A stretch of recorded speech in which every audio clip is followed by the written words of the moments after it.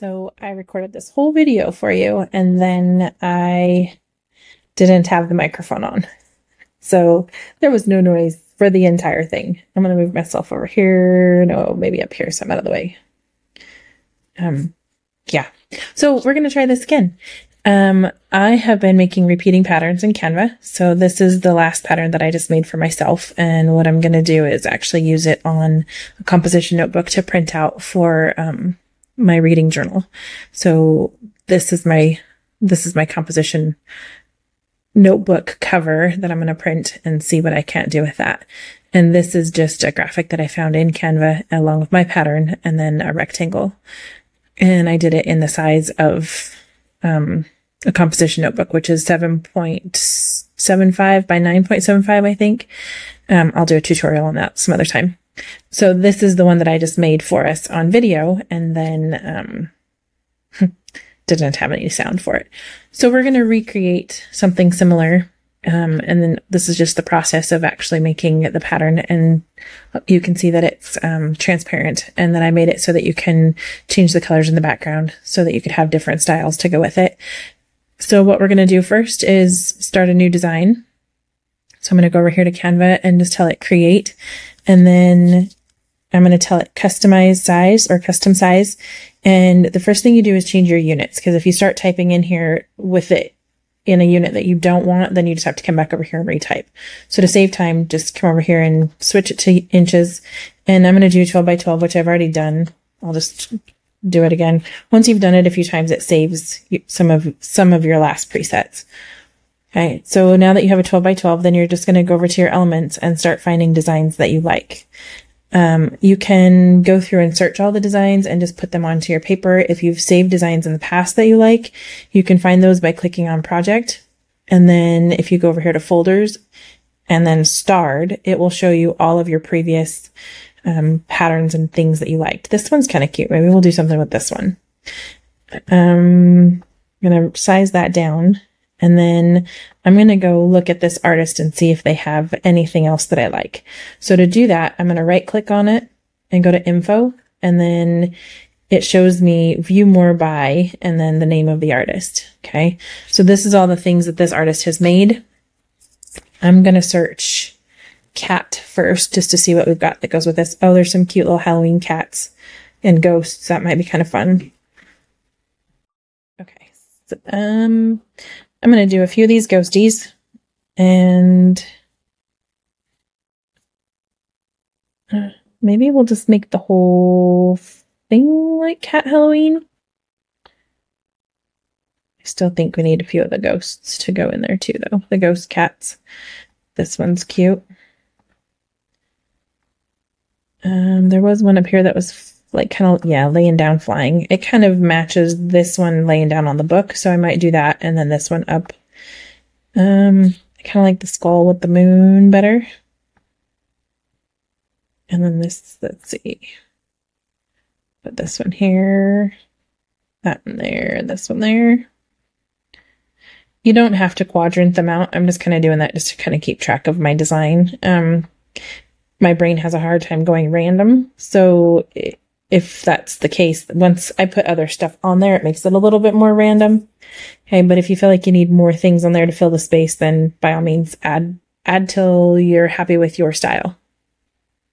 Okay, now I'm going to go back out here to elements, and I'm going to search dots, because there were these ones that I had been using that I really liked. And I think I'm going to add some stars too, because I did some stars on this other pattern that I did, the spooky book pattern. And I'm actually going to go up here and just steal those right from the design. But when I searched it, I just searched stars, and I'm just going to randomly fill those in everywhere also. I'm holding down my option key on my keyboard and then just clicking and dragging that, and that's what duplicates it super fast and easy. You can also just hit D for duplicate and then rearrange them as needed. I work in Illustrator a lot, and that's one of the shortcuts for Illustrator, and it's just something that I do frequently. You'll also see me accidentally like size these in a weird way where it actually like starts to cut into the image, and it's because I'm holding the shift key and I don't need to, but I do it anyway. Okay. I'm going to have some of these go off the page so that it's just a single star. I could also just crop. If you double click on an image and then crop, zoom in there, and then just grab these little toggles in the corner, you can crop parts out of the image. I didn't quite get that last star out. I'm trying to do it without taking off the points though. And then that way it's a little bit smaller and we can use it to fill some of these narrower spots. I do have the dots to fill in though too. And I'm going to switch those colors to something probably from one of the cats. Actually, I kind of like, oops, I'm still on the star. I'm looking at that, but not actually editing it. I think I like the pink. And same with this, I just kind of put some of them off the page so that they're filling in those spaces that are going to actually be really open when we get to the next process, okay? So just having some go off the page, but as long as they're not being cut off by the edge of the page, you're good. I'm going to duplicate this one and then crop it down to, I like the wonky dot that's right there. And then I'm going to duplicate that a few times, and I'll probably change the color of it. Let's go with, there's not much green on there. Let's go with this green here. Okay, and once you have your pattern pretty much filled out, just remember there's going to be some blank spaces maybe when we put this together. So I don't want to say more is better, but at the same time, anything like right here, when it matches up with it right up here, it's going to be a little bit of a blank spot. So fill in where you can. Okay, so that's our graphic. Next thing we're going to do is over here in your apps, I'm going to delete this one really quick just so that I can search it with you. You're going to click on apps, and then you're going to search image. And when you do that, if you haven't used it before, it's going to show up right here. It's called design to image. If you have used it, it should be over here in your list. And then you just click on that and it puts it over here in your apps list. Okay. And what I want it to do is convert the image to a PNG so that I can use it as an image on the next couple pieces of my project. So it says PNG, and I'm going to slide this all the way up to max so that its DPI is as high as possible. That way, if you're using it as a print on demand, it's better quality. Okay. And then I'm going to export it. And what this does is it puts it into your uploads folder over here, but it also makes it available right here. So while that's thinking, I'm going to add a page. And then once it pops up, I am going to click on this and put it in the center of my page. And then I'm going to copy it just so that I've got it on my keyboard or on my clipboard. And I'm going to go over here to our elements again.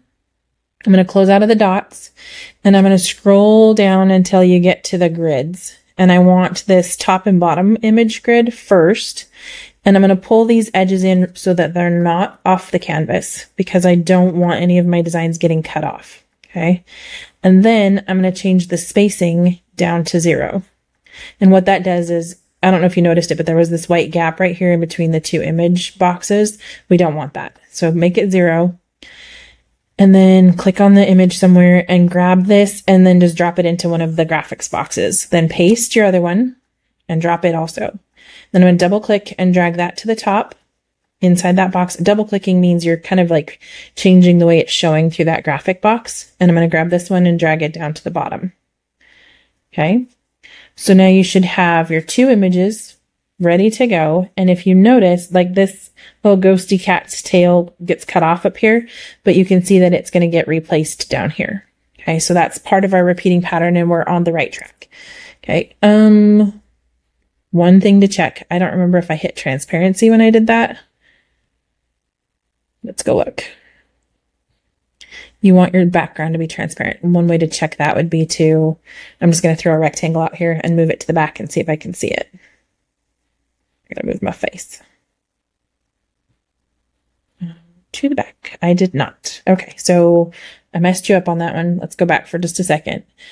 When you're converting that image, this box right here, transparent background, needs to be clicked. Okay. So I'm just going to resend that one more time. Okay. So you've got your graphics up here. We've gone over to the element that says design to image and then double check that you're on transparent right here. You want a transparent background. Otherwise you won't be able to change the background of this to other colors for different themes. If you're okay with white, it's not a big deal, but it's a big deal if you want different colors. Okay. Export it one more time. While that's thinking, I'm going to go do Actually, we'll just do that one more time. And I just threw those out there twice, which is actually okay. Back over to my elements, down to the grid, resize. And once you've done this one time, you can copy and paste this template multiple times and not have to go back and grab these images from the grid and change the spacing and all that. Like, save this like process and then just reinsert your images each time. Okay, so that one goes there, this one goes here. Drag that to the top, drag this to the bottom. And now it should be, and I'm just going to double check, throw a rectangle out there, and then tell it to go to the back. And it is. Okay. So then I'm just going to undo and delete that. And the reason we do that is so that you can put a square in the background later and change the background color. Okay. So now we go back over to our designs and we're going to convert to image, ping, slide this all the way up, transparent background. We now want page 3 or 2. So I'm just going to say deselect all, page 2, done, export. Okay, so once that's done, then I'm going to add it to the current page. And I'm actually going to, did it do it? It's kind of slow thinking. It's still processing that image.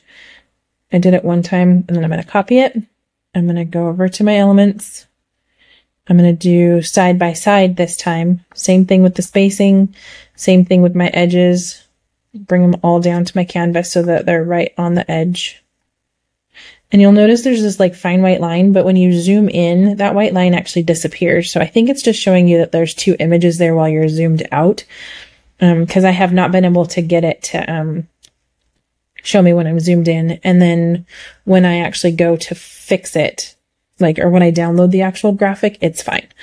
So put each of your images into the box, slide one to the left and the left one to the left, the right one to the right. And now you should have this image.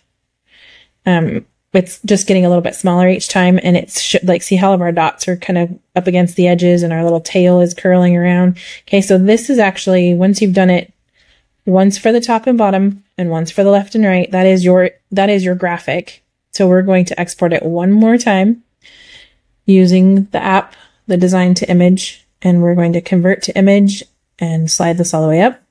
Transparent. We want page 3 this time.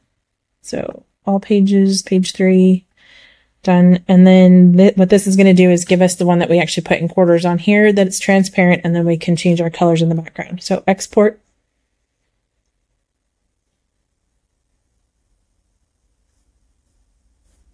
And when I say like the colors in the background, what I mean is, like on this one over here that I did, and then I just put a rectangle with color in the background, okay, on each one. And like this one's pink, this one's green, blue, and orange. And then this one's just transparent so that you could put any color you wanted behind it. And then I can export those that way. Okay, so I'm going to put our design on the page. And I'm going to put this up in the top, and I'm going to drag it until I get these guidelines that show that I am 1/4 of the page. And then I'm going to duplicate it and put the other one on the other side. Highlight both of those by holding the Shift key and duplicating it one more time and dragging those to the bottom. So now we have this super cute pattern. And if you duplicate this and then put a rectangle on there, so remember R for rectangle. And I'm just going to make this the whole size of the page. You can also just change the background of the slide, but I'd like putting a rectangle back there so that I can mess with it easier. And then I'm going to send this to back. Okay. And we lost our dots because that background's the same color as my dots. So I'm going to just cut this one for just a second with the Command X key, which means it's on my clipboard and it'll go right back where I want when I paste. And I'm going to change the background color to, let's just go with the green. Let's see what that does. Okay. And then you just duplicate that page, X again, click the square, change the color. See how quick and easy that is? So then you can have it in all the different colors that you want. Duplicate the page, X, let's do like kind of a cream color this time. Well, that's cute. Okay. So I hope you enjoyed that and you've learned lots of things about creating patterns. If you have any questions, let me know in the comments. And if there's anything else you'd like to see me do in Canva, also let me know in the comments. And thanks for watching.